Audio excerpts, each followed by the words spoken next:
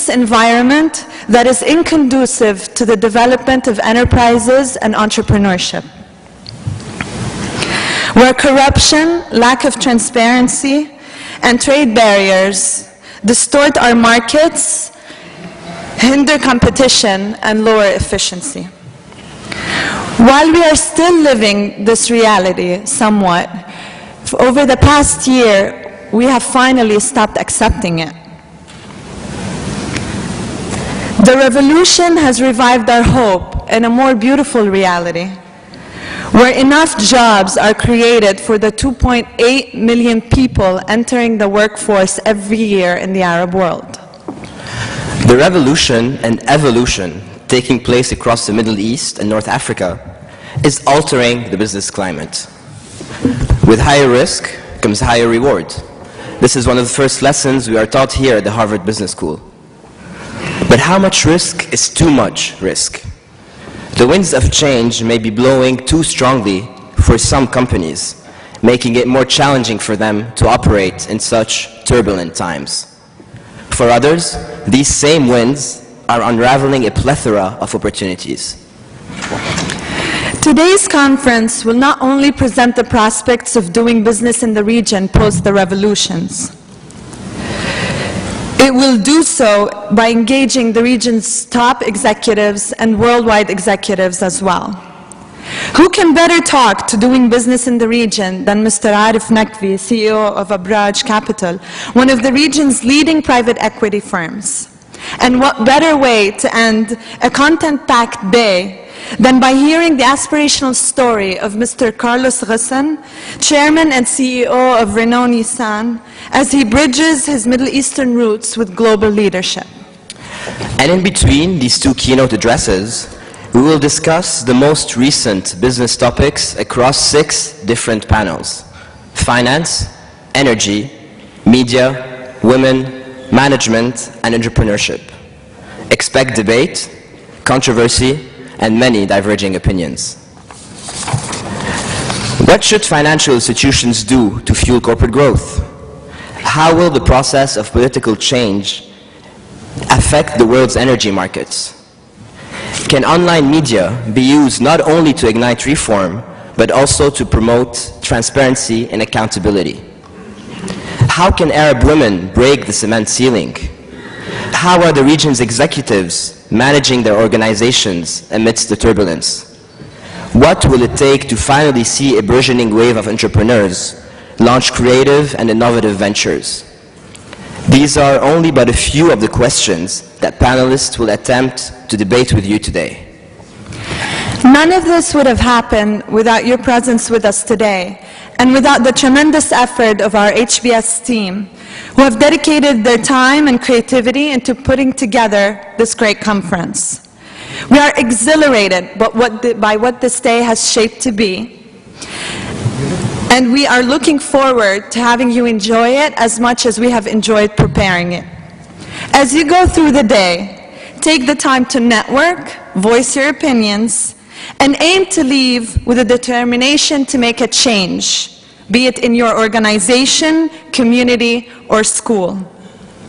It is up to us, future and current business leaders, to draft what's next. Thank you very much. Thank you.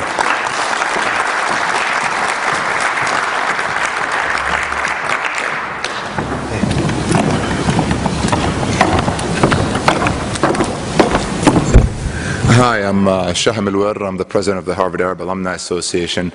I have the privilege and honor to introduce our distinguished keynote speaker this morning, Mr. Arif Naqvi. Mr. Naqvi is the founder and CEO of Abraaj Capital, and for someone who's in that industry, I have to tell you that Abraaj has completely revolutionized private equity in the region.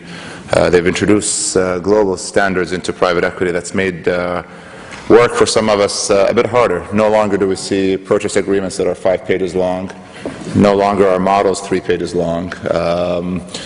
It's tough. It's now you're seeing 120-page purchase agreements and 100-page models, and when you go and deal with, talk to their people, it's the smartest and the best human capital, even graduates from some of those schools across the river.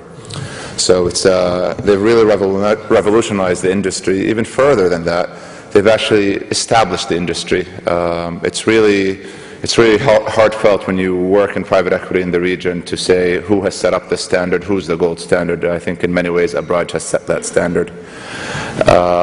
More importantly, they've actually also expanded, not simply from doing private equity, but they've expanded into doing venture capital, looking into SMEs, looking even into smaller investments across the region, and have found a very interesting model of expanding from the Gulf into what they always call MENA, and farther up into the Levant, and now even into North Africa. It's a very interesting model.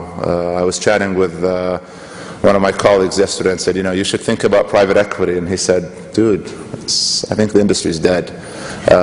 I think if you look at what Abraaj has been doing over the last two years, you'll realize that the industry is anything but dead. It's alive and kicking, and it's probably the future. On a personal note, I think Abraaj's values are very much aligned with those of the student groups here at Harvard and those of the Harvard Arab Alumni Association. They've done very well, obviously, for themselves on a business level, but they've given back a lot to the community, and we're very thankful for that. They're strong supporters of our association, and they've done so for many years. There's strong corporate citizens in the Arab world, whether it's in the arts or supporting entrepreneurs, which is really heartfelt. We thank them for that effort. Sometimes you think it's easy to support when you are so successful, but very few people do that. So that's really great. Without further ado, Mr. Arif Naqvi. Thank you. Good morning. Assalamu alaikum. And I'd like to start by saying that people that attend Sunday morning conferences are either desperately short of information or desperately short of sleep. But thank you on both counts for being here. I was asked to speak about doing business in the Middle East, in MENA, post the revolution. And that, I'd like to start off by remembering something that Yogi Berra said, which was, the future ain't what it used to be. And equally, I'd like to add to that I'm very fond of saying that we do not inherit the future from our parents, we merely borrow it from our children. And why do I say that? It's because the future is all about risk and uncertainty. When we do boring financial models, when we analyze risk, when we look at the value inherent in investing into the future, we're always consumed by this risk and this uncertainty that we're going to face. Well, the interesting thing is the future is very much here. And we are living through a serious watershed moment in the world's history, not just in the MENA region's history. And I also think that we should recognize that we're privileged to be living through it. It's not an accidental moment. There is so much happening around the world, and there's seismic shifts that we're seeing as we're going through it. And what I'd like to do is, before talking about doing business in MENA post-revolution, and I'd like to come back to the use of those words post-revolution, I'd like to just quickly take a journey around the world and talk about what we're seeing. Let's go back to the definition of risk. Where did it come from? What does it mean? We still, in evaluating business opportunity, consider risk, and we attach a risk premium when we look at emerging markets. I'm not going to go into any discussion around whether we should also be today attaching risk premium attributable to systematic risk and structural problems in OECD countries. I'll merely start by saying that when risk came in 2008, it came from the heart of capitalism. It came from New York City and from the investment banking community. However, I don't think that when we looked at how to address that risk, we in the global financial services community did not adequately stop and rectify the reasons why that risk took place. We just kicked the problem down the road. And of course it was going to come back and haunt us. We didn't do enough on the regulation, we didn't do enough on the governance, we didn't do enough in terms of punishing people that had transgressed risk.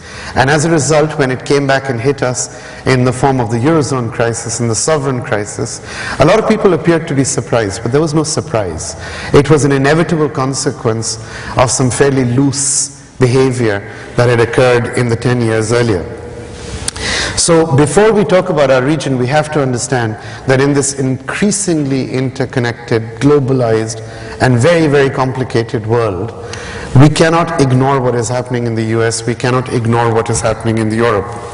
And what we have to now work out as we look forward is, are we truly entering what Christine Lagarde called the lost decade, or are we going to recover? Are the long-term fundamentals the same, or have the long-term fundamentals just led to a perception alteration? That is what we should be thinking about. I feel that all around what we have, and not just in the Middle East region, we have a crisis of leadership. And that leadership is sadly lacking wherever we go. And without leadership, we all know that not the world, not a country, not a business is capable of pulling itself out of the dilemma it finds itself in. Of course, today everybody is obsessed about emerging markets, and our markets, the Middle East and North Africa, are a subset of that. And when we look at the emerging markets, we understand that it contributes 1/3 of global output, and yet it is acknowledged to be responsible for 2/3 of expected global growth. Both McKinsey and Bain have estimated that there's something like 423 cities that are going to be contributing close to 45% of global GDP by the year 2030. And of these 423 cities, every single one is in emerging markets, and most of them are names that you haven't yet heard of. And that is where the growth potential and prospects are. The middle classes in emerging markets are expected to reach 1.2 billion people, up from about 400 million people today. And that again is the growth impetus of the future, because 1.2 billion people is more than the entire population of the OECD countries. So having gone around the world, focused on the growth opportunities in emerging markets, I'd like to return to the topic and your use of the word revolution. Was it one, I ask you? Or was it the fact that if CNN and Jazeera had not referred to it as revolution in Egypt, would we have called it a rebellion? Would we have called it a revolt? Would we have then reacted sympathetically in a different manner? There are no real cherry blossoms in the Arab Spring. We cannot generalize this Arab Spring into one big movement, but let's try.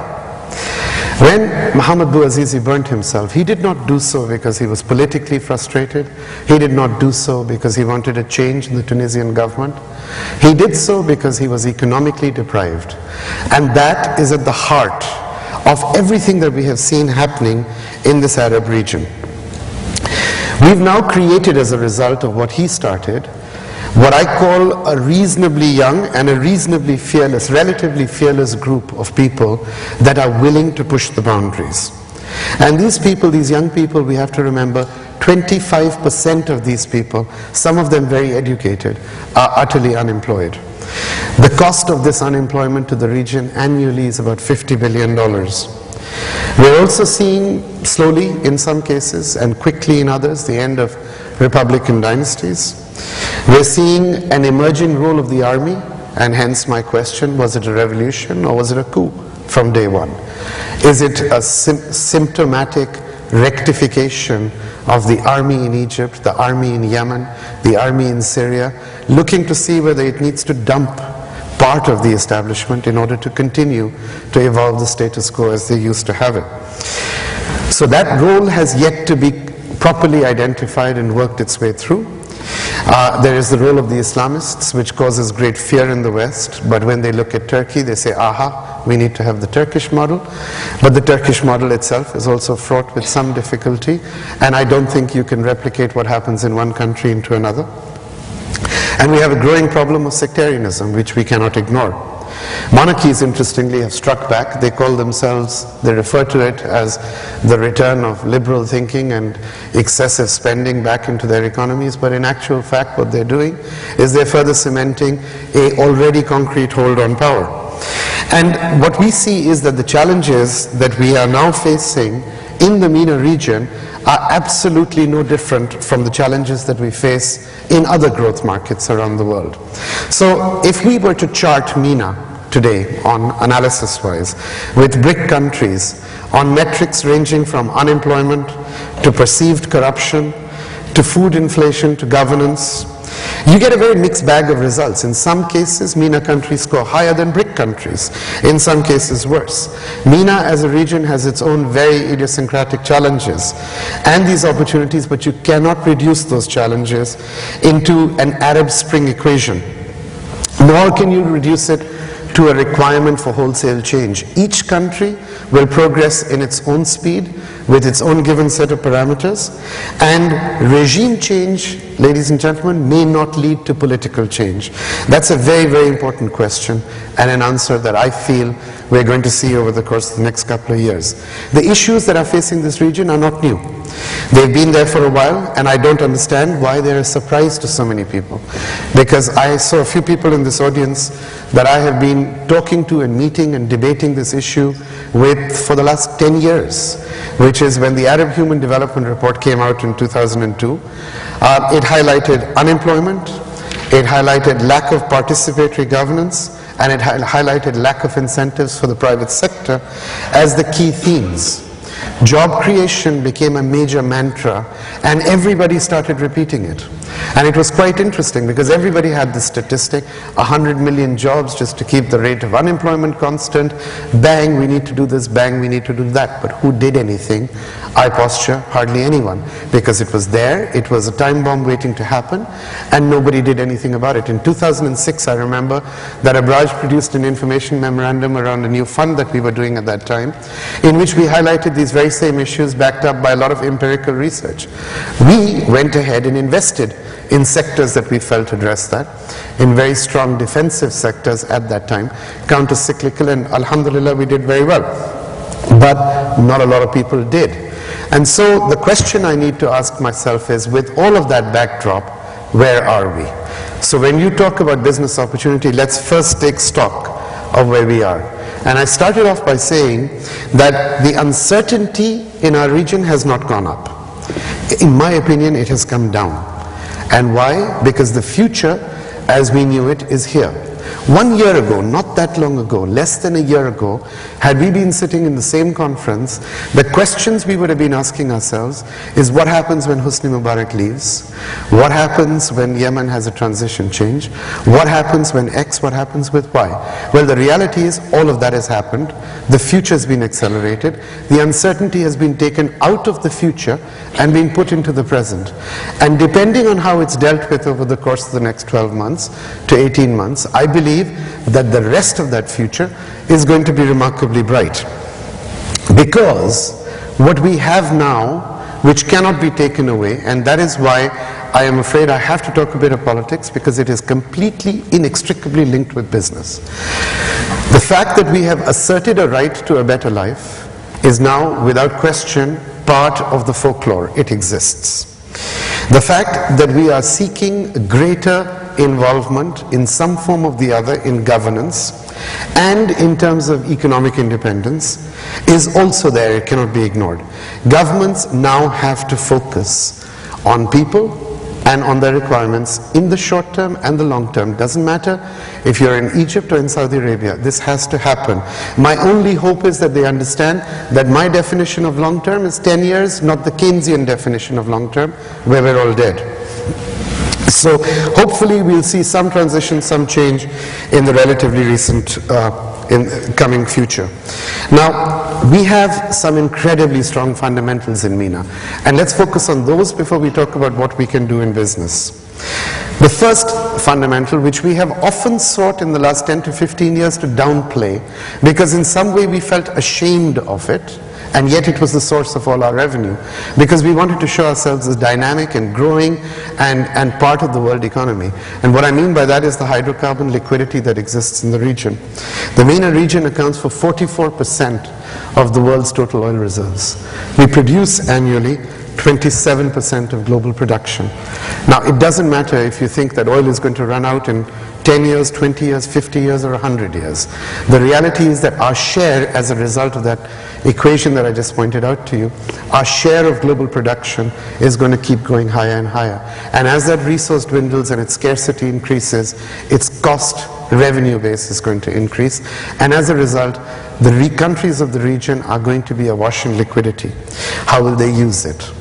The second statistic or big reality measure to keep in mind is our demography. 50% of our people are less than 25 years old today. Our population growth is twice that of the global average. Who are these people? They're aspirational, they're underprivileged. And at the same time, they have seen MTV, they have seen what's out there in the world, and they have a pent-up consumer demand that needs to be satisfied.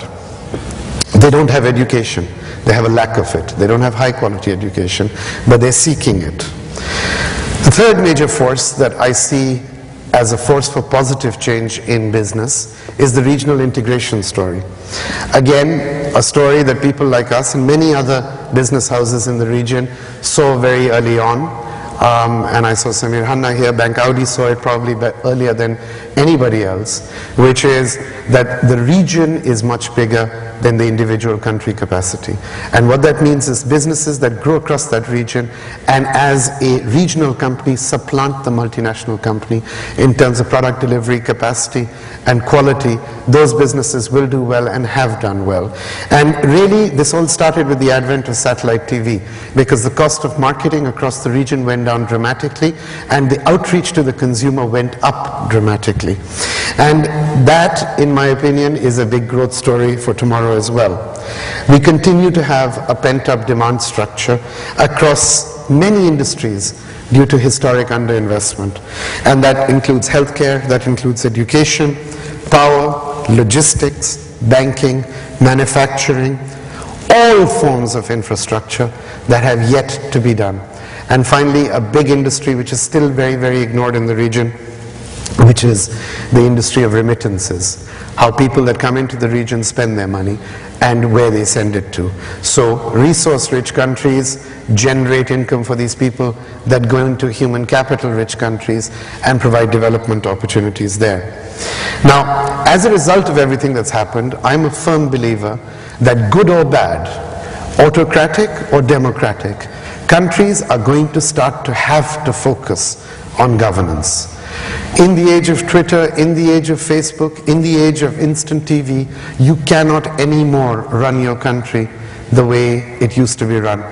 I suppose Muammar Gaddafi's last words should have been, "So who is this book face?" And I'm pretty sure he died saying that too. But it got him, and it got a lot of other leaders, and it will get a few more as time goes on. But the public sector across this region is going to focus on governance. It is going to focus on some form of reform, sometimes at its own speed and sometimes based on demands placed upon it. It will focus on education. It has already started focusing on infrastructure. And most importantly, it will and must focus on the promotion of entrepreneurship. Now, we in the private sector have got a golden opportunity to be robust at this moment and work to evolve ourselves, our business practices and our communities. The role of SMEs, which is the lifeblood of economies, cannot be ignored or understated. And it's not an accident that we are now very active in the SME space. And the reason for that is there is a time and space for big, large private equity transactions. It hasn't gone away. It'll continue to be there. And as an aside, I'll tell you that the quality of deal flow that I'm seeing today, I have never seen in my entire career. I'm not that old, but in my entire career, I've never seen it so good. Why? Because businesses that were affiliated with governments that are now not so popular are desperate to get out. But some of those businessmen have built glorious industries and are willing to sell for cents on the dollar, but the transaction sizes are so large that very few players can consummate them. But those opportunities are once-in-a-lifetime opportunities. And we thank God that we have the scale to be able to consummate some of them, but that on the PE side is an enormous opportunity. But that creates wealth. It does not create employment. It does not create harmonious societies. Investors will get wealthy on the PE side. People will get wealthy on the SME side. And what I mean by that is if you stop and think, in the United States between, I think it was, excuse me, between 1980 and 2005, you had close to 40 million new jobs that were created in the US by companies that were less than 5 years old at the time the statistic was taken. This came from the SME sector. The SME sector in the West is, practically speaking, 50% of GDP output, 50% of employment. In our region, without accurate statistics being available, I postulate it's closer to 80% of employment, 25 to 30% of GDP. The ability to match that and grow that and bring that to more parity is enormous. And the reason for that, again, is because it is statistically proven that investment and growth in SMEs is twice that of, in terms of creating employment and profits, is twice that compared to large corporates. And that is a statistic that has come out of the EU. What else do SMEs create? Innovation, hence diversification from traditional sources of growth. They create disruptive business models. And most important of all, they create an opportunity for employment growth amongst communities that would not otherwise see it. Now, one SME initiative that I've been fortunate to be a part of, which is the Riyadh Enterprise Development, which is a $500 million initiative that we created. Interestingly, our largest support came from the DFI community, the international DFI community, the European DFI community. Local investors still didn't pick it up as actively, not realizing the overall equation that actually investment into these smaller businesses leads to higher percentage equity growth and profitability as well.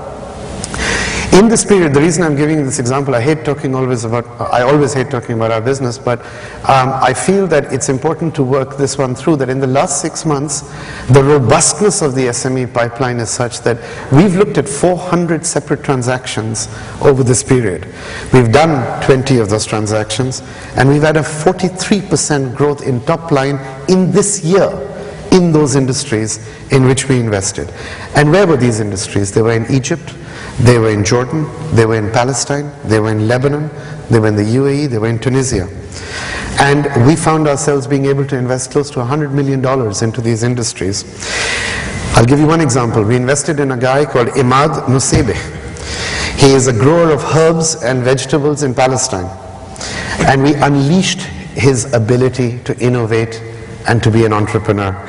Today, he's doubled his productive capacity, less than 6 months in.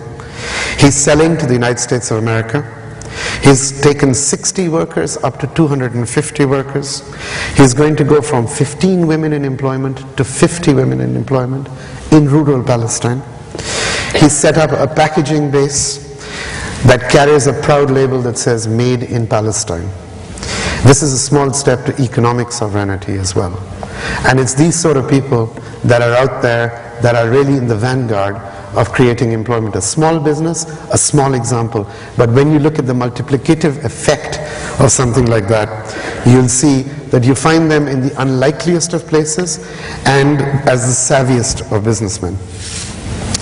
I'd like to sort of bring this to a conclusion by then talking about, yes, there is the opportunity, yes, it exists, and yes, you can see a way through and formulate a business plan and a strategy as well. But we're lacking in so many different areas as well. Some we can address.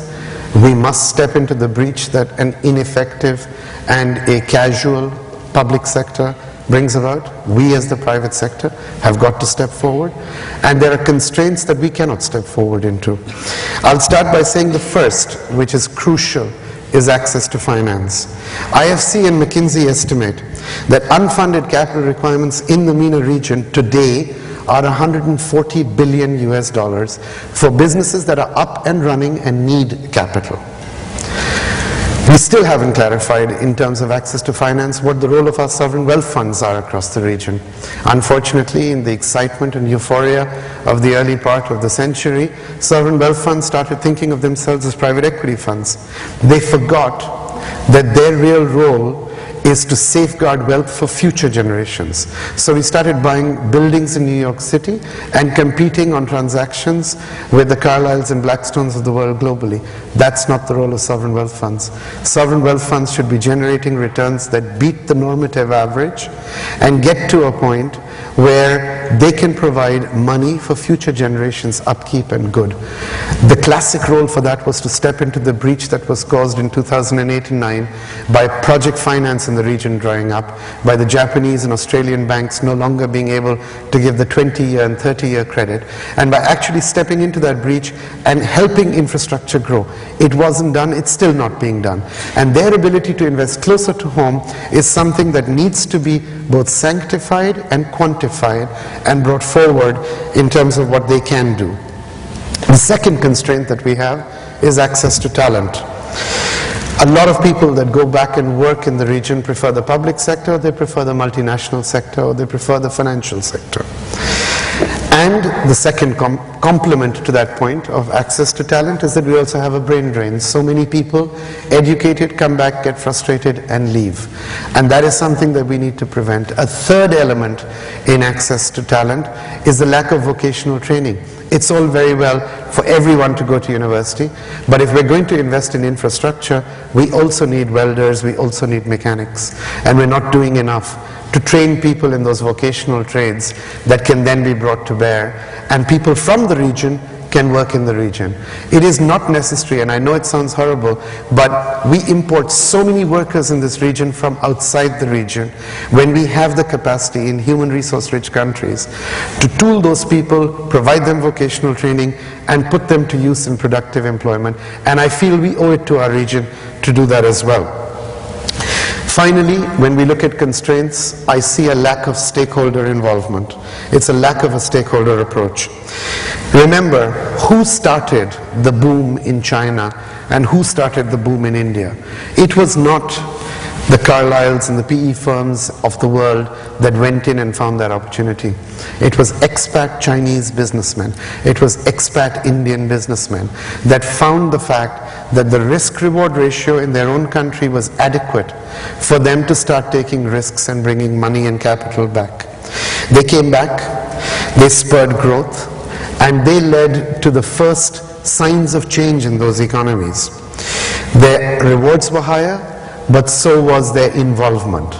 And we have to remember that when we take an example like Dr. Reddy, who set up Apollo hospitals, 1983 to today, 60,000 people, 6,500 hospital beds, one of the most advanced hospital companies in the world, and it came out of people, somebody that was an expat. I can give you 1,000 such examples of commitment back into your own country and your own territory.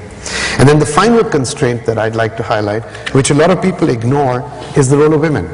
Women in our part of the world are an enormously disenfranchised community, and they continue. If you take the estimate of some banks as to the wealth controlled by women in our region, there is $700 billion of wealth that is waiting to be unleashed by women if they were properly utilized and allowed to expand into business activity as well. The region needs this infectious enthusiasm of people coming back. The region needs the talent, the learnings, the skill sets, the entrepreneurship that is classically driven by youth. And by that I mean the people in this audience. You are going to make the difference, not people like me. You have to understand the trade-off between risk and reward. I feel I do. I understand this region, and I'd like to share some of that infectious enthusiasm with you. Growth markets are the future. There is no two ways around it. I'd like to ask you a question.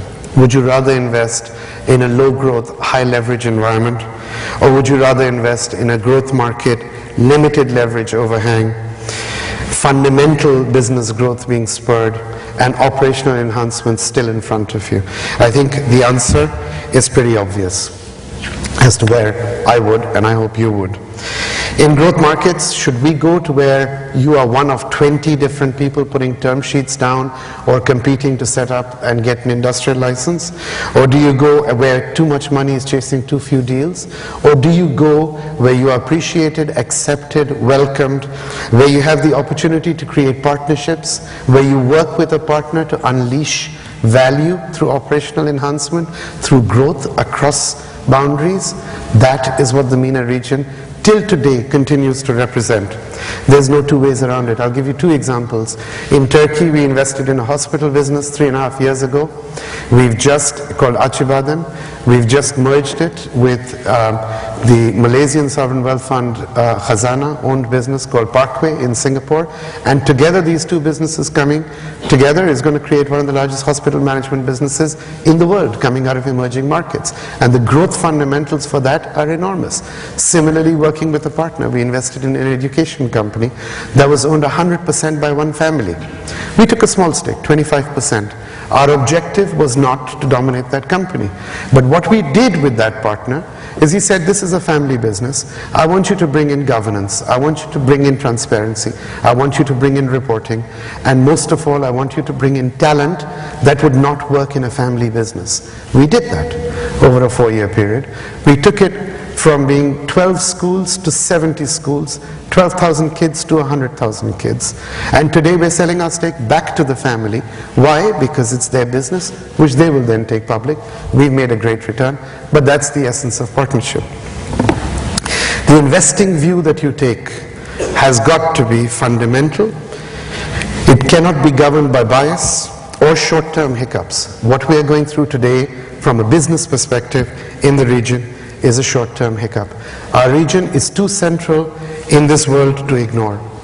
I'd like to point out to you that Singapore, South Korea, Taiwan, Turkey, China, all of them achieved fundamental change in their governance models and their capacity to attract investment and talent in less than a generation. And I fail to see why we can't do the same. And if it is to be done, it is going to be your generation actually that does that. And finally, how many times have you been told that you are the future? I'm not talking about those who are my age group, I'm talking to the younger people. We are not. Well, let me tell you, it's a lie. You are not the future, you are the present. And Yogi Berra, who I talked about at the start, was wrong too. The future is infinitely brighter when I look at people like you, and infinitely brighter than when I was sitting in the same seats as you. So God bless your endeavors. Thank you so much for having me talk today, and I appreciate it.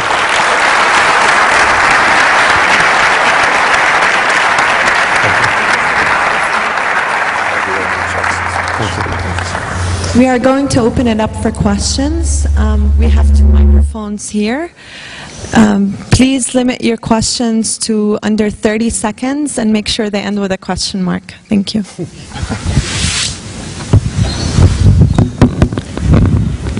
Thank you for coming. Thank you for organizing everything. My question is, if you took control of economic policies in Egypt, what would be the first thing that you would try to implement? Thanks. I think Egypt today is at a crossroads facing so many fundamental challenges that I will go on record as saying that I felt what we had in the previous government was a situation where there was some form of economic reform and liberalization taking place, completely unbacked by political reform, unbacked by fundamental rights, and therefore the system got so skewered that it became very difficult post the change in government to decipher what was really needed. The first collective process that resulted, therefore, was this obsession towards subsidies. I think in Egypt, if we go back to not throwing the baby out with the bathwater, looking at some of the changes that the previous government had brought in, continue to implement them, focus on employment opportunity, and continue to evolve and develop the sectors that need to be developed, that will enable Egypt to realize the reform process that had already started. I think that's what we need to be looking at. There's no one sector. You can't say invest in logistics. You can't say go back to investing in agriculture. You can't say please cut down subsidies here but increase them there. It is an entire holistic process that needs to be looked at by a government that understands economics, rather than a government that is governed just by stability and let's just keep everything constant while we work out what's happening. Whilst they're working out what's happening, a lot of people are suffering. Again, thank you so much for coming. I guess you posed 2 different situations. You talked about the economic downturn, and you asked us if you thought that the long-term models would still stand. And at this, yeah. speak up, please, and keep a distance between your mouth and you. Okay. You talked about the economic downturn, and you asked whether or not the long-term models would still stand. Can you hear me? Yeah, if you could just be a little bit further back from the mic. Okay. Is this better? Much better. Okay, thank you. So you asked whether or not the long-term models would still stand after the economic downturn, and you also talked about how there's decreased risk in the MENA region because the present is now. So I guess I want to ask those questions back to you. Do you think the long-term models still stand, and how will your investment strategy change with this decreased risk in the present? Sure. I think, look, the long-term model is very sustainable, okay? But no long-term model is sustainable without the concomitant sort of economic and political reform taking place at the same time.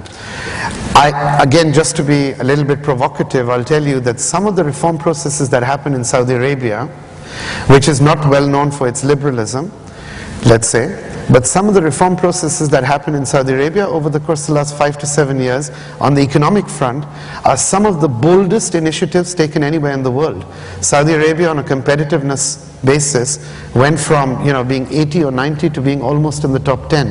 The Capital Reforms Act in Saudi Arabia is one of the most progressive in the world today. However, you still won't see as much FDI opportunity coming into Saudi Arabia because large parts of the world perceive it to not have the political model that enables that investment to be safe. I personally feel very comfortable investing in Saudi Arabia. I think it's a great economy to invest in, and the opportunities are tremendous because both the government and the private sector are actually totally aligned to making investments happen in that country. But that is just one example of where the political reform process, which is lagging, needs to catch up with the economic reform process. In other countries, it's the opposite way around. Okay? So taken as a region, if you remember, I said let's not take the region as one holistic entity, let's deal with each country independently. But on a long-term basis, the sustainable value creation caused by demographics, caused by hydrocarbon liquidity, caused by pent-up demand, caused by opportunity subsets for women, and so on, means that across industry, this is just a growth opportunity. The only thing that's going to hold us back is availability of talent, availability of finance, and most important of all, a willingness of governments to let go. They do not need to control every aspect of business activity. SMEs, entrepreneurship, will spur economic activity. They will enable a lot of creativity to happen in the system. But governments, for example in the UAE, we still have a fairly restrictive companies law. We need to break out of that, but that has been on the anvil now for 2 or 3 years. They just need to press the trigger and say let's go. And then you will see a much greater impetus into sectors of the economy that are being ignored. And why are they being ignored? Because large corporates, government institutions have at this moment in time, and real estate has sapped up the capital capacity of banks to be able to invest into those other sectors, and there isn't sufficient central bank funding coming in to offset that.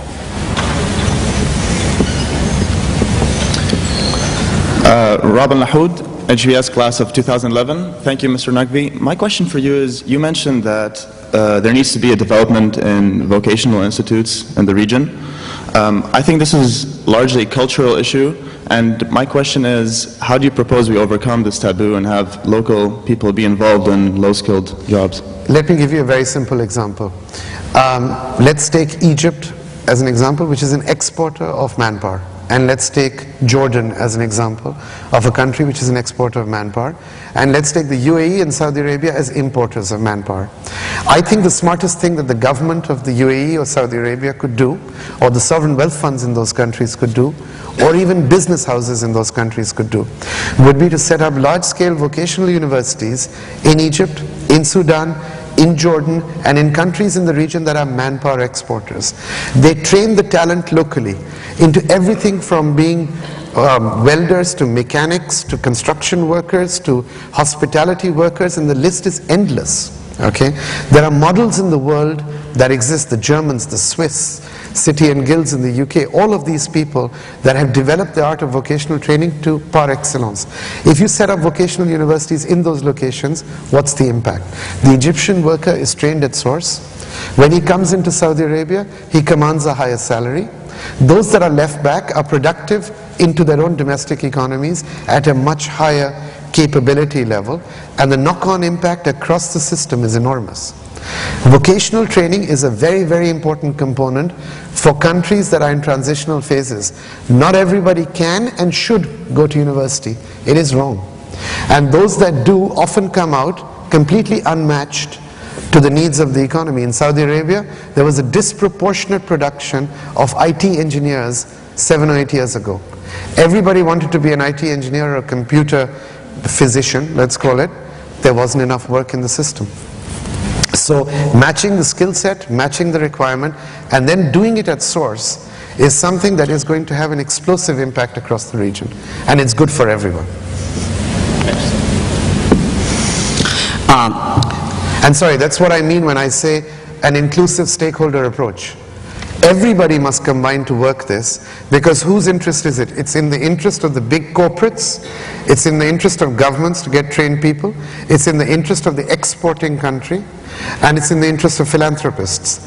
So everyone gets involved, from the NGO sector to social entrepreneurs to business people to governments. It's a policy framework decision. Sorry, I got a bit excited about that. Thank you for your comments. My name is Wallah Shuja, and recently there was always talk about sort of creating an independent... Sorry, same story. Could you step back a little bit? Yeah, all right. And recently there have always been talk about creating an independent military that's independent from the regimes. Now there's talk of creating an independent business class. I have two questions related. One, how likely will that happen in the Gulf region? And I specify the Gulf region, where their excellencies run these polities as companies and then being their CEOs.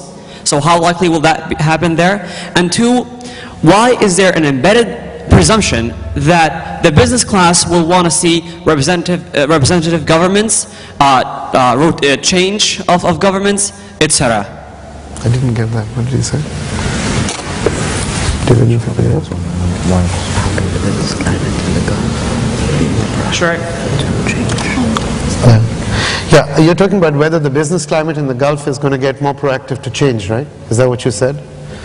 The first question is, how likely will we see an independent business class in the Gulf where there is where the division between the politicians and businessmen... So let me answer that question just to start with, which is, let me assure you that the business community in the Gulf is actually reasonably independent of the political system. You should be very clear on that, and if it wasn't, companies like us and a lot of businesses that are represented in the audience wouldn't exist. Okay? Not everybody is either ruled or dominated by someone who comes from a ruling family or government. There is enough independence and there is a lot of vibrancy. I'll point to you the case of Dubai, for example. Dubai, a lot of people, and I'm sure in these same conferences over the last 2 or 3 years, a lot of people have debated the future of Dubai. Is this a good economic model? What happened? Why did Dubai implode? Let me tell you, every sector in Dubai today is back, with the exception of real estate. Whether it's services, logistics, transport, airlines, hotels, you name it. Everything is back to normal. Let me tell you why. Not because the government did a thing. The government actually did nothing. The conducive enabling environment that had been created before continued to exist. What actually happened is close to 200 nationalities that live in that city and have created a fabric and a culture that is very intertwined, actually got up and started trading with each other again. That is independence for you. And every business that operates in that city operates on that principle and that basis. The government-dominated businesses are the ones you read the headlines about, that have the banks all tied up in repayments and so on. The business community is thriving. And that only happens when you have a conducive economic environment that is largely free of government interference. Dubai has actually cracked that nut very well. And there's no reason why other countries will not do so as we go forward. We have time for 2 more questions. We have time for 2 more questions, please. You should have stopped me talking much earlier. I love this. Hi, my name is Yazan Al-Kaisi. I'm from McGill University. It was an honor to hear you speak, Mr. Naqvi. I have a question about the youth. We always hear from your generation about how the youth are great and you expect them to actually... Sorry, our generation. Yours and mine. Okay. We're the same. I'm not older than you. But there's a lot of expectation for us to change the region and to fix a lot of the problems from the generation before us. Yeah. And I strongly believe that we can do it. But the question is, will the older generation, will they help us? They always say that they want to, but when push comes to shove and we ask for help or we ask for support, it's often not very forthcoming. So I want to know from you and the businesses that you advise and consult, what's your strategy for, first of all, giving us incentives to go back and dedicate our lives to that region, and what are you guys actively doing in terms of taking steps? Thank you. Yeah. But you don't owe anything to anybody except to yourself. Starting point. Number two, you are, as I said when I was speaking, you are without question the opportunity set for the future for this region. It's not the older generation. And why is that? Because the world itself is changing. We're in a watershed moment. Technology is going to change us beyond concept. Does my generation understand technology? No. Does my generation understand the need for change? No. Because we have benefited from the status quo. But your generation understands. It is entrepreneurial. And sometimes we forget that when we live in the United States, when we live in Europe, and we see entrepreneurship being celebrated, we forget that it is just a normal part of the ecosystem. In our part of the world, it's an exception. But don't forget, every great business house in that region today, every one of the top 500 or 1,000 institutions that exist in that region today was started by one man and by an entrepreneur with a vision and a dream. There is absolutely no reason why you can't be that entrepreneur with that vision and that dream. But don't look for incentives, don't look for help. Do it on your own and struggle, and you'll get there. I just like to add one thing. Is the microphone on? We are expected to undertake an extraordinary challenge of transforming a region, and we cannot be expected to start from scratch. We need to be going back there and to have a foundation to build on, because without even that basic foundation, it is unreasonable to expect from us to take on some extraordinary challenges. We talk about 70 million jobs created in 8 years. There is no way that we can actually reasonably expect to take on that challenge, no matter how young we are, no matter how well educated we are, without a strong, broad coalition of actors working very closely with one another. So as entrepreneurial as we are, as visionary as we are, as confident as we are, we need to have an infrastructure where we could work, where everybody can work together to take these challenges on. I would really, really like to see something like that in place so that we are not kind of deprived of the hope of undertaking this challenge. I'm going to give you an internship next summer. I'd appreciate that. Give us all an internship. No, but the point is, I'm not alone. We're not the only business. Come back and work in that region for 2-3 months and see the change that is happening. See the change that is happening that big business is bringing in around the opportunity set, and forcing governments to recognize that it is time that the entrepreneurship segment, the SME segment grows. And even if you look at the last 1 year, in countries from Lebanon to Saudi Arabia to the UAE, laws have been reformed, opportunities have been made available, and you will find the world is changing. Then it's up to you. Thank you very much.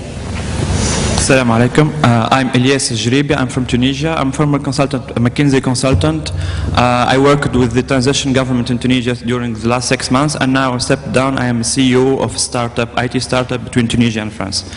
I have one comment and one question. My comment, I really thank you for your inspiring speech. I totally agree with everything except one thing. Bouazizi immolated himself not only because he was economically deprived, but also because of sense of unfairness, who will go up until democracy and freedom. This is my comment. My question is, Abraaj acquired asset management team in North Africa like the few last months. How do you see the Northern African region? I mean, especially Morocco, Algeria, and Tunisia. This is a French-speaking area. This is maybe different. This is 6 hours from the 6 hours plane from the Gulf region and only 2 hours plane from Paris. Do you see it as like an expansion of the MENA region, or more a gate to Europe and opportunity to go from Europe? I mean, what I'm seeing today in Tunis, we are too much connected with Europe and very low connection with the Levant area and the Gulf area. So now that you asked that question, you gave me the opportunity to say that I don't believe that there's anything systematically called the MENA region. There is the Middle East, there is North Africa, and there are other parts of the world. The commonality is language, culture, and religion. Okay? It is enough to build a basis for cooperation, but by the same token that can be extended to other parts of the extended region as well. So North Africa and the French-speaking countries of North Africa are very important to us, which is why we acquired the Omundi platform with a fair number of people and a fair number of assets which we intend to deploy. We think the opportunity subset there is very great. We started and continued and evolved it during the problems in Tunisia and Algeria and during the maximum disruption that was being caused during the Arab Spring. So obviously we're believers. We think the fundamental opportunity is great. We think the reconstruction opportunity in all of these countries is high. But we as a business, if you think back for a second, and you allow me the 2-second party political broadcast, what we do is we started, as you said earlier, with the Gulf, the Middle East, North Africa. We're extending into Africa. We've extended already into South Asia, and we're doing more and more in Southeast Asia. We're an emerging markets firm with an emerging markets DNA, which is rooted its heart in the region. We may be a bigger firm, but we're a firm with a very small cultural sense. And we believe that if you're not local, you shouldn't be present, which is why we went into those markets. And we'll never do investments in markets unless we have physical, on-ground, local talent and capacity to help us grow our own thinking in that market. Thank you very much, Mr. Naqvi. Thank you very much. Thank you. Thank you very much. As a token of our appreciation, we'd like to present you with this. Thank you very much. Thank you very much. The next panels are